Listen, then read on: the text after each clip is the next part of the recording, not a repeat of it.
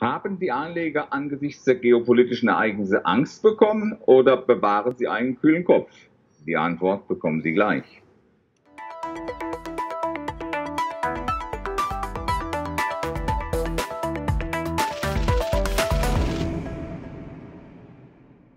Hallo Herr Goldberg, verhaltener Start in 2020. Woran liegen Ihrer Meinung nach die deutlichen Zugewinne im bärischen Lager? Nun gut, wenn wir hier auf unseren Stimmungsbarometer schauen, dann bekommt man insgesamt natürlich den Eindruck, dass es hier einen fürchterlichen Knall gegeben hat.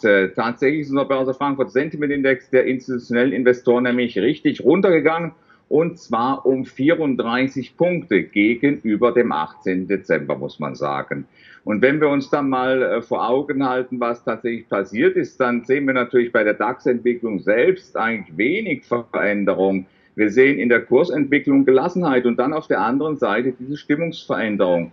Die hängt natürlich in erster Linie damit zusammen, dass es bei vielen institutionellen Investoren so etwas wie einen Schnitt, einen Reset gegeben hat zum Jahresanfang. Die Bücher sind neu geöffnet worden und man fängt mit neuen Positionierungen an, und da orientiert man sich so ein bisschen am Referenzkurs, am letzten Kurs des vergangenen Jahres, also etwa um die 13.250 Zähler herum. Und so gesehen ist es verständlich, dass man natürlich erstmal vorsichtig an den Markt herangeht. Und daher unser Börse Frankfurt Sentimentindex der institutionellen Investoren bei -10.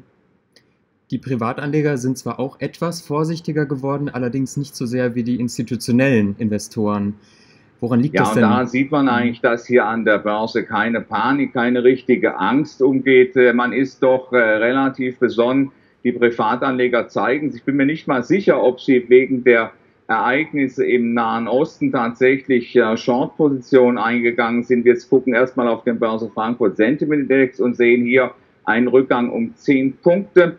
Aber wir sind hier also in einem Bereich von -4. Das ist nichts Weltbewegendes. Und ich könnte mir vorstellen, dass der eine oder andere gerade zum Jahresanfang, als wir die Vorjahreshochs getestet haben, dass sich der eine oder andere Privatanleger sogar gesagt hat, jetzt nehme ich erstmal die Gewinne aus dem Vorjahr mit. Da gibt es ja nicht diesen Bilanzstichtag, aber dann natürlich diese anfangs recht guten Kurse. Und so ergibt sich dann eigentlich ein Stimmungsbild, was recht in Einklang steht mit den institutionellen Anlegern. Wie sehen Sie nun unterm Strich die Gefahr, dass es zu einem Ende des Aufwärtstrends des DAX kommen könnte angesichts der politischen Risiken? Also die politischen Risiken, die lassen sich natürlich per Saldo nicht einschätzen. Man weiß nicht, wie das tatsächlich weitergeht, ob es eine Eskalation gibt oder nicht. Weil wenn sich alles in einigermaßen Rahmen hält, dann kann man natürlich davon ausgehen, dass sich auch die Marktteilnehmer daran gewöhnen werden. So richtig glauben mag es ohnehin keiner. Und wenn wir uns mal gucken, was wir an Korrektur, was wir an Abwärtsbewegung DAX zu sehen bekommen haben, dann ist das im Vergleich zum Trend des letzten Quartals in 2019 also noch sehr, sehr überschaubar. Da haben sich sicherlich oder würden sich sicherlich einige Marktteilnehmer unter normalen Umständen sogar eine etwas stärkere Korrektur versprechen. Daher wahrscheinlich auch die leicht negative Stimmung, die dann letztlich dazu führt, dass man auf niedrigerem Niveau hier wieder zurückkaufen wird, sofern es also keine dramatische Eskalation gibt.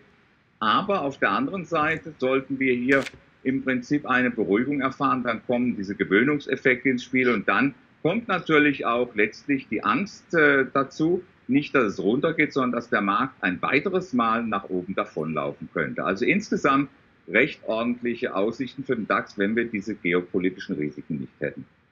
Sehr schön. Dann vielen Dank für die Einschätzung und bis nächste Woche. Gerne.